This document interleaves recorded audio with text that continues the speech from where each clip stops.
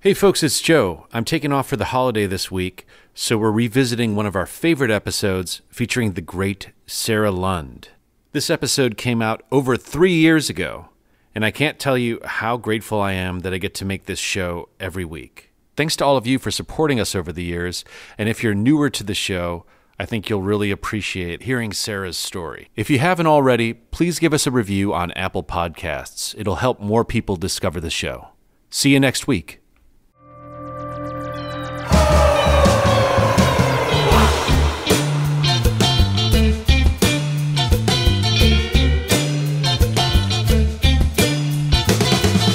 This is Joe Wong. Welcome to The Trap Set, where each week we explore the lives of drummers. I want to play something for you.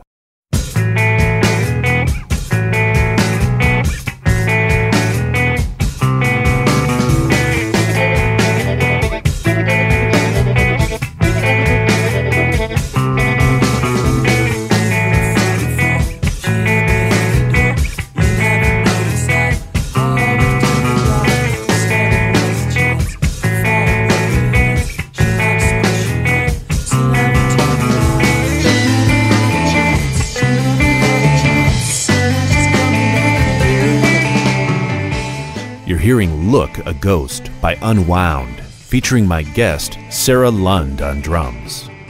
Sara joined the Olympia, Washington-based band in 1992 and anchored its beautifully discordant songs with distinctive syncopated beats, performed with a monumental sense of groove. Following Unwound's dissolution in 2002, Sara's worked with artists such as Corin Tucker, Hungry Ghost, and the Secret Drum Band. She also earned a master's degree in library science and works as a reading teacher. Recently, she collaborated with her Unwound bandmates to compile reissues of their influential back catalog for the renowned Numero Group label. I spoke to Sara at her home in Portland, Oregon, where she lives with her young son, teaches drum lessons, and makes delicious soup. And now my conversation with Sara Lund.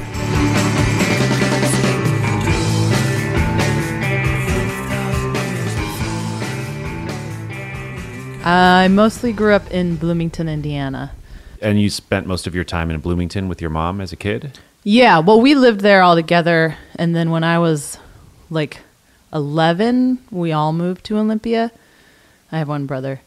And then after a year, my mom moved back to Bloomington. Got it. I stayed another year in Olympia with my dad, and then I moved back to Bloomington and finished high school. What was your dad studying? He has a PhD in folklore. Ooh. So he moved to Olympia to become the Washington State folklorist. My dad actually would bring me along when he was doing his field work for his PhD. He did his dissertation on commercial fishers in the lower Ohio Valley. So it was like really rural communities in southern Indiana that lived along the river.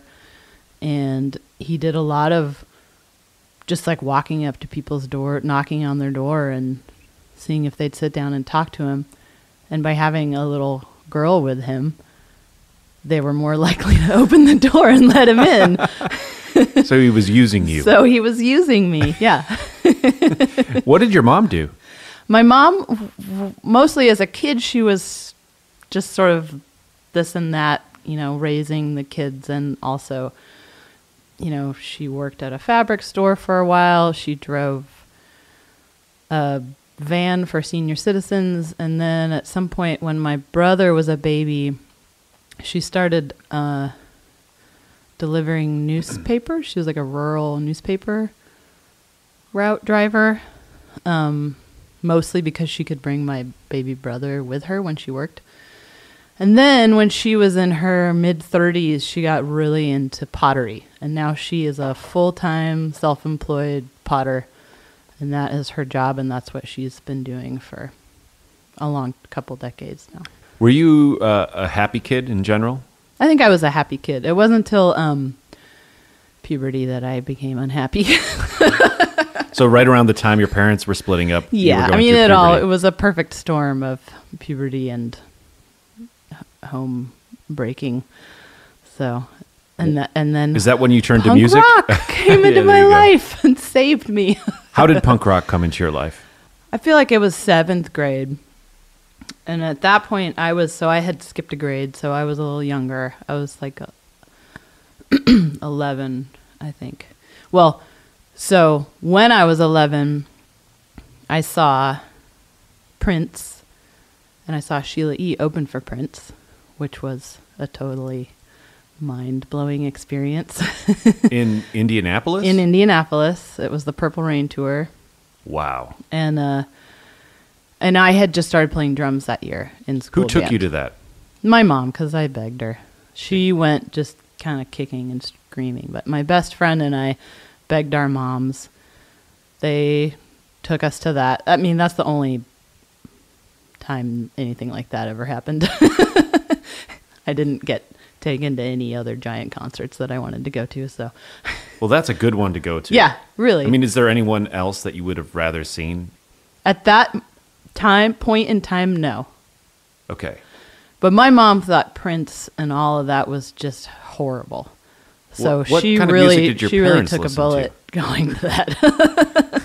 So you saw Prince when you were 11 years I old. saw Prince when I was 11. Then shortly after that. But more importantly, I saw Sheila E. Okay. opening for Prince. And was she playing in his She band? was not playing in his band. This was before she was playing in his band, because this was Prince and the Revolution. Mm-hmm. So she was doing her thing where she was standing up Yes. in front of the stage with Yep. her Timbales. setup and like throwing her glow-in-the-dark sticks up in the air and spinning around in circles and catching them and just being totally mind-blowing. So you saw Sheila E. when you were 11. Mm-hmm. Then soon after that, so puberty starts. Soon after that, Your it parents was split within up. that. It was like around that time that my dad moved out to Olympia to get all settled in a year before we came out. So that was the year that he was gone, and during that time, things definitely were like falling apart with my parents. But Did he start dating somebody in Olympia? he did not start dating someone in Olympia, but my mom, on the other hand, Started dating someone else in Bloomington. yes.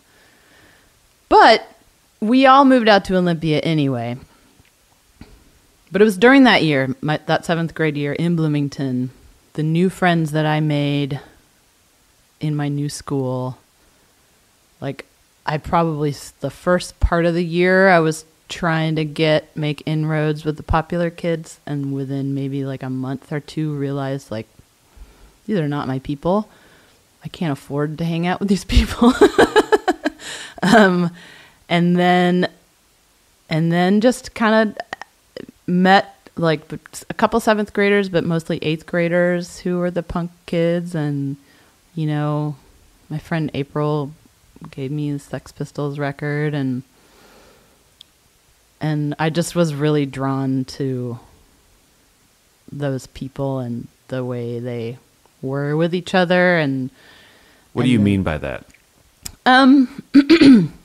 it was like fun and smart-assy and but like having each other's back in a way, like it was like a tribal thing, Like a gang. you know. Yeah. It was to get, you know, more anthropological about it.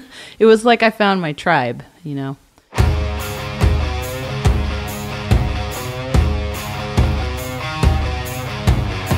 I'm tired, I'm weary, I'm alone.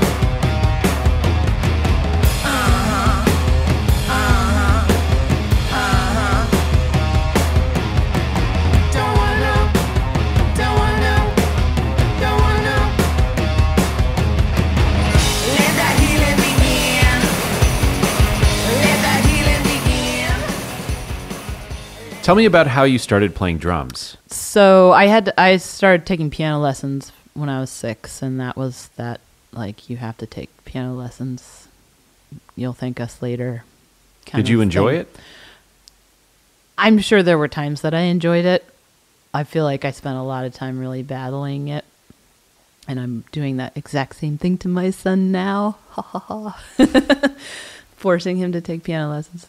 But so when I started, so I went to for 3 years of elementary school, starting in third grade. I went to this little hippie alternative school. We would sit around and sing folk songs, hippie songs and stuff, but there wasn't really a music program or anything. So then in 7th grade, when I started in public school, there was band. And as I was sitting in the office with my mom registering for classes, and they were talking about electives, my mom said, if you join band and pick an instrument, you won't have to take piano lessons anymore. And I said, okay, I'll do that. And they said, well, what do you want to play? And I just said, drums. I just kind of plopped out of nowhere into my brain at that moment. So before then, you hadn't fantasized about playing drums. You weren't particularly fascinated by them? Not that I really remember. I mean, there may have been a Sheila E. thing happening. Buried deep in your psyche. But, I mean, I think that I always, as a kid and like even to this day, have been felt a little more like tomboy-y, and was like, especially as a kid, was really more like, well, I want to do what the boys are doing. Was there a time when you started aspiring to become a professional drummer, or when you knew that that's what you wanted to do with your life? When I was 15, I started playing in my first real band, which is the only all-girl band I've ever been in. But my bandmates were 26 and 22, and I was 15. And I think that part of why I think they were just like, hey, everybody, look, we have a 15-year-old girl drummer. Isn't that cute? And we did. What was the name of the band? The Fixations. That's a good name. I hated it at the time. It's so funny. Now I think it's funny. But did you write your own music? We did, yeah. We wrote our own music. And then... did you make any recordings? Yeah, I have a cassette tape of the Fixations. Okay. We're going to put some of that on. Oh, shit. If you want. Was it extremely thrilling? Were you like, wow, this is the greatest thing ever? Or I feel like that didn't really click in until my third band experience, also still in Bloomington. And that was more like... as like a 17 or 18-year-old. And that was like another three-piece. And we were called Moe, M-O-E, not to be confused with that other M-O-E band. Right. And we really wrote songs together, and like that was also about the same time that I discovered the Jesus Lizard, and Jesus Lizard like totally changed my life around playing the drums and listening to music. Like, I was really into the Buzzcocks too. I spent a lot of time listening to the Buzzcocks. Love that drummer. But then the Jesus Lizard, like that groove just really hit me in the sweet spot for me. And that really was like, that makes a lot of sense. The groove, that is what is speaking to me in terms of like the kind of drumming that I can really connect to. And you know, and then going backwards and like discovering Scratch Acid and Rape Man and Ray Washam's drumming. It's just like, that guy is just like phenomenal drumming. But Mac McNeely, who I could see, like I could go see the Jesus Lizard and see him play and see him do. Like that was another thing, is like mostly being into drummers and music that I could only listen to and couldn't see, and then actually seeing a drummer who do what I wanted to do. When you were watching Mac, were you like, I'm going to do that? I'm going to do that, yeah. I maybe can't do that now, but I'm going to do it as close as I can. And the feel, like if I can replicate this feel, you know, like maybe I won't be able to pull off a fill in the way that he can pull off,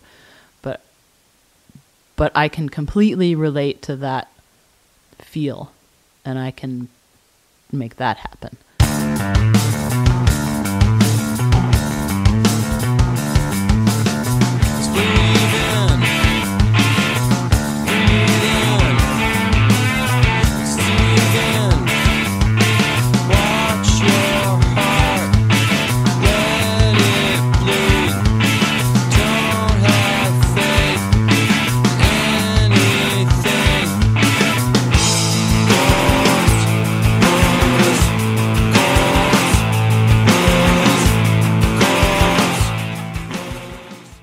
This episode of The Trap Set is brought to you in part by Collectivo Coffee. Handmade coffee since 1993. Check them out online at collectivo.com. What was your first impression when you saw Unwound?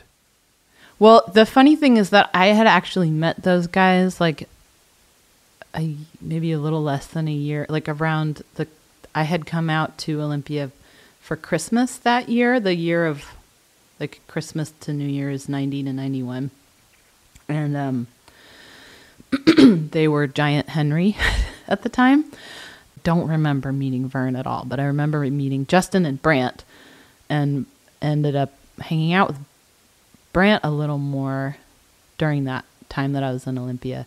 So when I saw them, I was like, oh, it's those guys. But now they have a different band name. The music they were making was not hugely different from the band that I had been in, Mo. And and over that year that they like started playing more and I would see them more, I totally became a fan.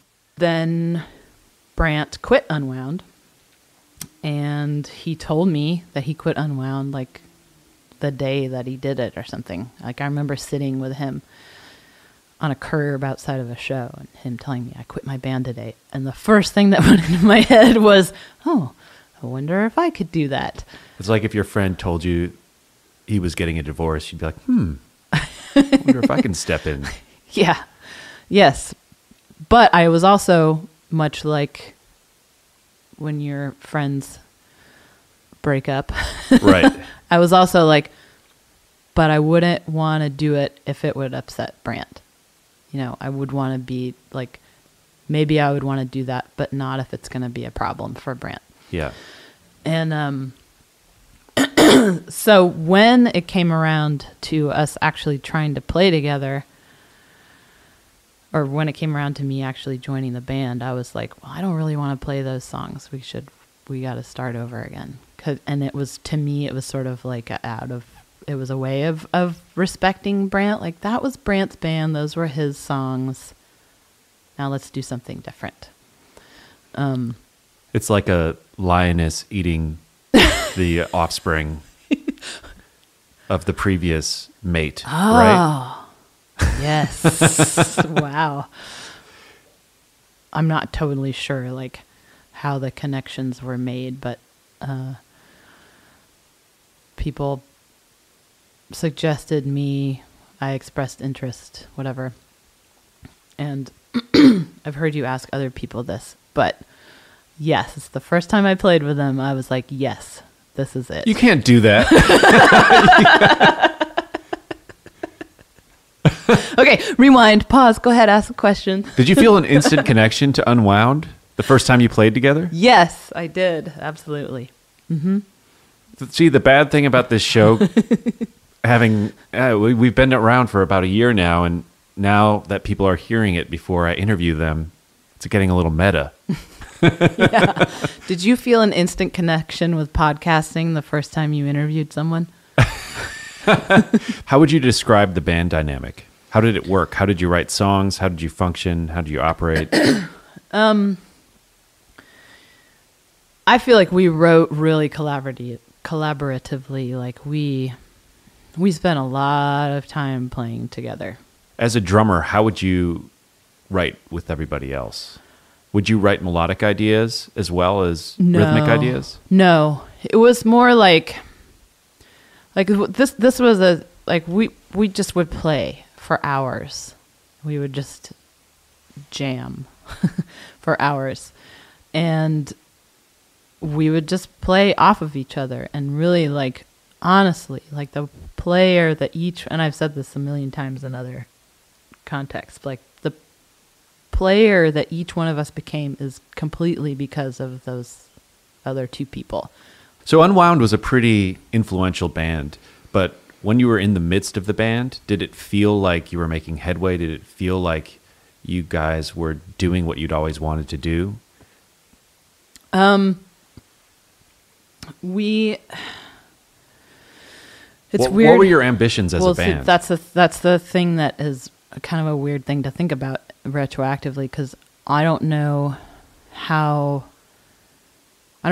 really what kind of ambitions we really had. Like, that's kind of the big thing about the history of like that particular time in music and Olympia is like having ambition was kind of frowned upon, you know, like right. There was this real aversion to success.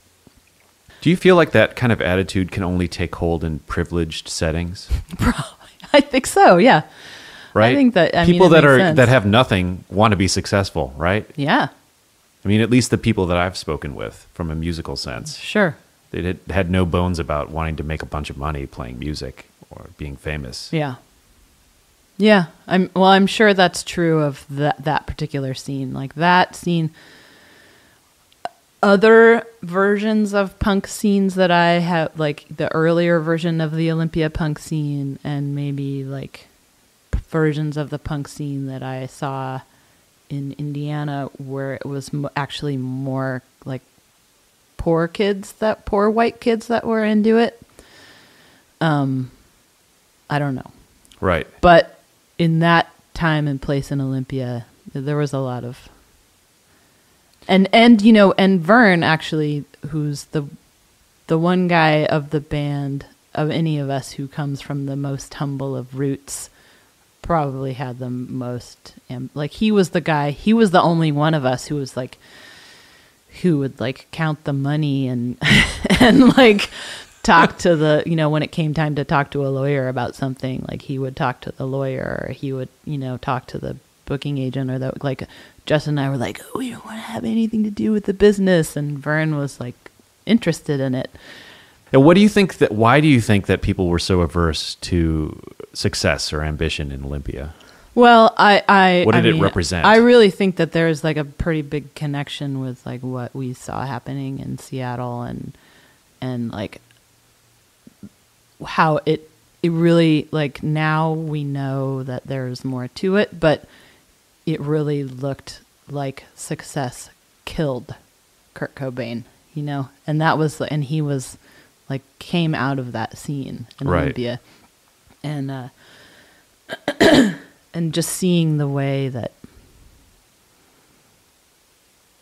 it just seemed like really gross and destructive, you know, like a really corrupted, and at the same time really having that DC model to look at as an alternative, like a concrete alternative, like doing it on your own terms, and not compromising. Like you don't have to do it the way that the Seattle bands are doing it. You right. could do it the way that the DC bands are doing it, you know, and but somehow like messages getting mixed about like success and ambition. Like obviously those guys in DC had ambition on their right. And you know, certainly like I think that, you know, a lot of the Riot Girls had ambition too to get their message across, but really on their own terms, you know. And I think that was the big sort of takeaway from both of those realities, was like, get your message out there, but on your own terms. And we didn't really Unwound didn't have a message. We were just... You didn't? We were just playing the music that we liked playing. How did the band change? Why did it stop functioning? Well, We had a person in our band who had always been a heavy drinker, and it started catching up with him pretty seriously. And it's no secret who it was. But Who was it? it was Vern. And he also had a baby. And he had a lot of, like, a big, crazy thing happen in his life, like with a relationship change and having a baby. And that was all happening, like, while we were in the middle of working on our last record. And so by the time our record was done and we were getting ready to tour for it, he had a 6-month-old baby. And that had certainly never been in place before. And we were still young. We were still just we're like 26 or something, you know. We didn't have any idea, like, what that meant and how that would affect. I don't think he even really understood, like, how that would affect being gone. And while we were gone, like, in the middle of the tour, 9/11 happened, like, right when we were supposed to be playing in New York, and everyone thought the world was ending, and his family was calling him, asking him to come home, and we were like, we're not going to tell you what to do, man, but that's bullshit. We still have a tour to finish, you know? Like, we're here, we have a job to do. The baby will be waiting for you when you get back. Yeah. And so, you know, ultimately it was his choice to stay, but, you know, it was Go ahead, it you was can hard. call him a pussy right now. I'm not going to call him, I'm not calling him a pussy. I'm saying that we're all culpable in some way. I'm not going to put it all on him. Like, his drinking problem was his drinking problem. Right. But the way that we, as three people who were pretty not prepared to deal with a life situation as big as that, like, we never really confronted him about his drinking until it was way too late. And he never really, you know, he didn't ask for help, or if he did, we didn't recognize it because we had terrible communication skills in the band, like wretched communication skills. And like, we could communicate, we could spend hours playing music together, and it was fantastic. And then as soon as we stopped and, like, the talking part happened, it would be like, oh, get me out of here. Why do you think you had such a hard time communicating verbally? Oh, well, we all had our own, like, passive-aggressive inability to, like, be real with each other, I think. And like, conflict aversion and... What was your coping mechanism? I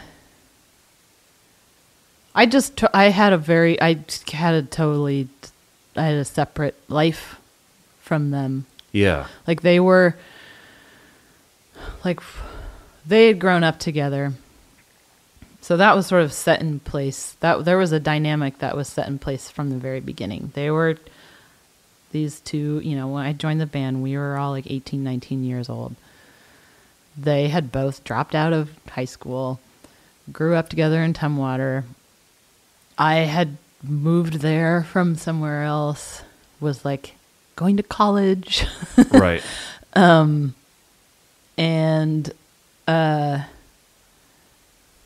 there was just a lot of, like, being, like, just, like, pissy with you, whatever, just, like, that way of that dudes talk to each other. And I could hang with it to a certain extent, but, you know, and I certainly can do that too, just be like, where you're just constantly making fun of each other and, like, never a kind word for each other. Like, and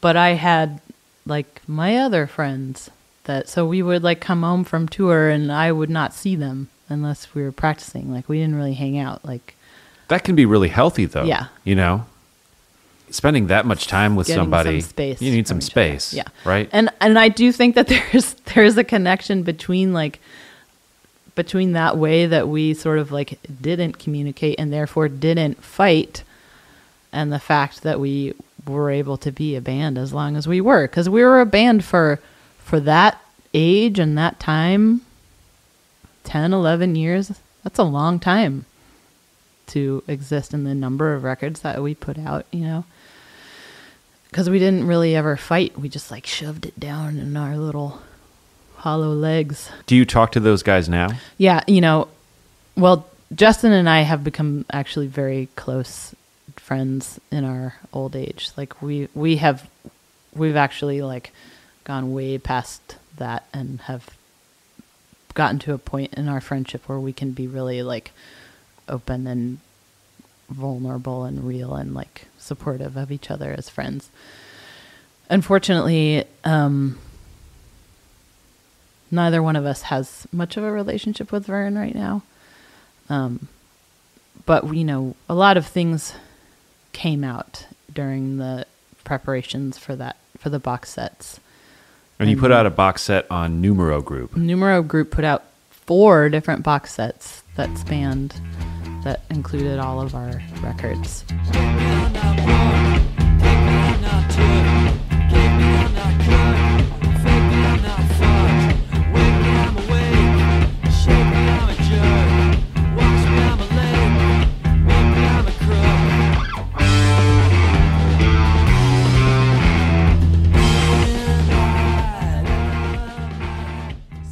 After the band broke up, did you freak out? I mean, that was your identity for a long time. It was a little bit of a slow burn in terms of freak out. Like, I think that I like found myself drift into this like depression and identity crisis that I didn't even necessarily realize was happening. I didn't think that it would change my life so much. I think that I thought that Justin and I would just immediately start another band, or that I would immediately just get in another band or something. But what I didn't realize was that it was really hard for me to play with other people. Like, I had just played with those guys in that way, and come to find out that's not how everybody works. That's not the dynamic that happens when a bunch of musicians get together and play. It's like often it's like one person calling the shots. I wasn't used to having anyone tell me what they wanted me to do, you know. Or just not being able to like instantly connect musically with whoever I was trying to play with. And it wasn't even like, I didn't like play with a whole bunch of people or anything. And maybe once or twice someone asked if I wanted to join their band, and I just said no, because I wasn't ready and it felt weird, you know. Yes. It's totally like Yes. getting a divorce or breaking up and figuring out how to date again. Like, It's not like you can just be like, oh, I'll get another husband Yeah. tomorrow. yeah. No problem. I couldn't, you know, in the same way that, you know, like we basically broke up because like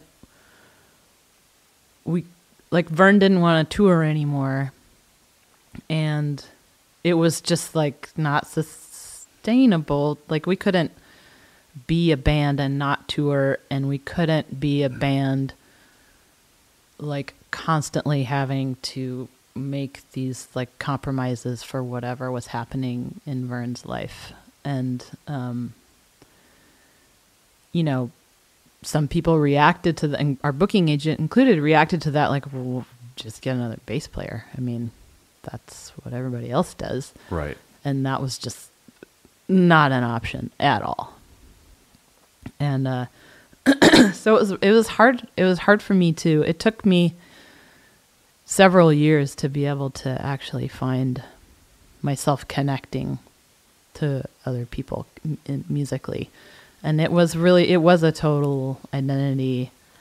Was that partially like learning how to communicate in a broader way with different personality types and broadening your own skill set? Or was it more that you just found another band that communicated in a similar way to Unwound? I think there was definitely an element of like, of letting go of that and, you know, opening up to other possibilities and other ways of communicating musically.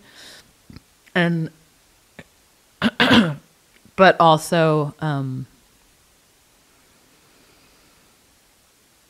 the best, and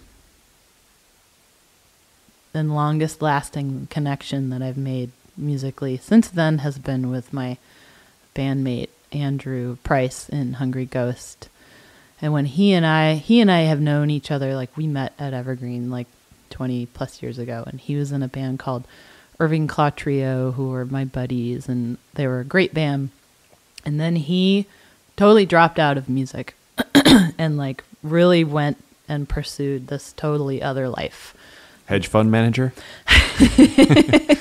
Therapist. Okay. Same diff. Yeah.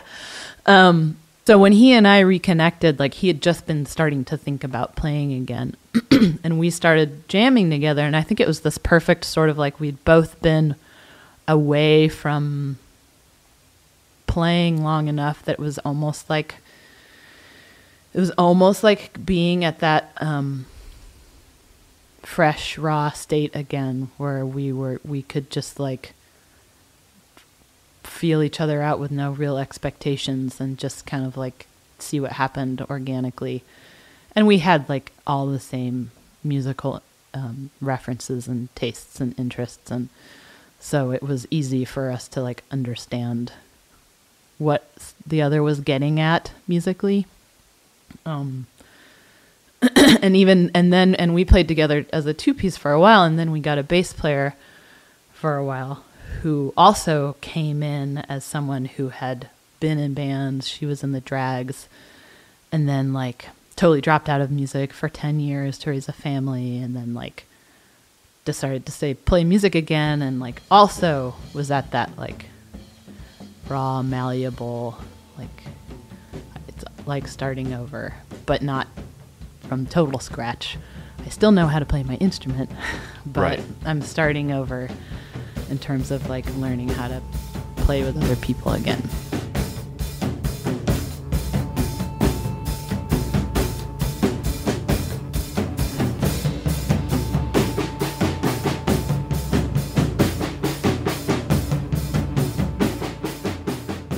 Tell me about where you're at right now on a day-to-day level.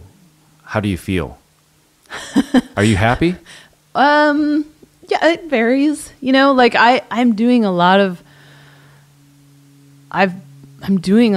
cool music stuff, and I've really ramped it up in the last couple of years. I'm like, I've got Hungry Ghost. I'm in this thing called the Secret Drum Band, which is this like mostly percussion ensemble. There's like 5 drummers and a couple of noisemakers, and I have this duo where I collaborate with this phenomenal keyboard player, Talum McDonough, but we only like connect once a year because he's always on the road. And Justin from Unwound just made a record, and I played on the record, and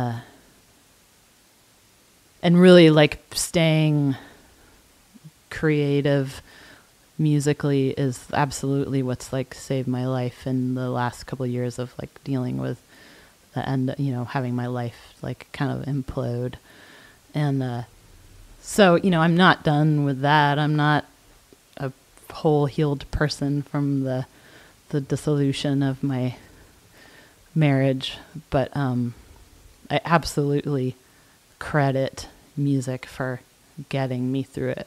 Do you feel like you know who you are, more or less? Like, do you think you have a pretty good understanding of yourself? I always thought I did, and I'm feeling like I'm learning, and I'm seeing things about myself that I didn't know were there before. Like I'm having a different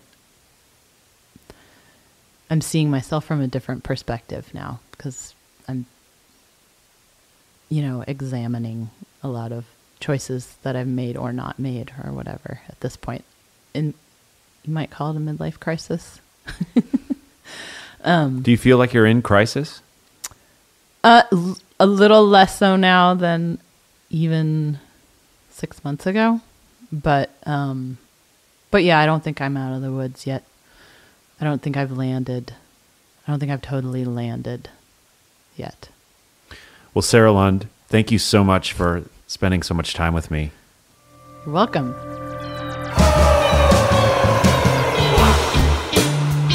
The Trap Set is produced by me, Joe Wong, along with Chris Karwowski, who also edits the program. Follow us on Twitter, Instagram, and Facebook at The Trap Set, and visit our website, thetrapset.net, to subscribe to our show for free. If you enjoyed what you heard today, please donate to our show. If you can't afford to donate, please tell a friend and give us a good rating on iTunes. Send your feedback and guest requests to thetrapset@gmail.com.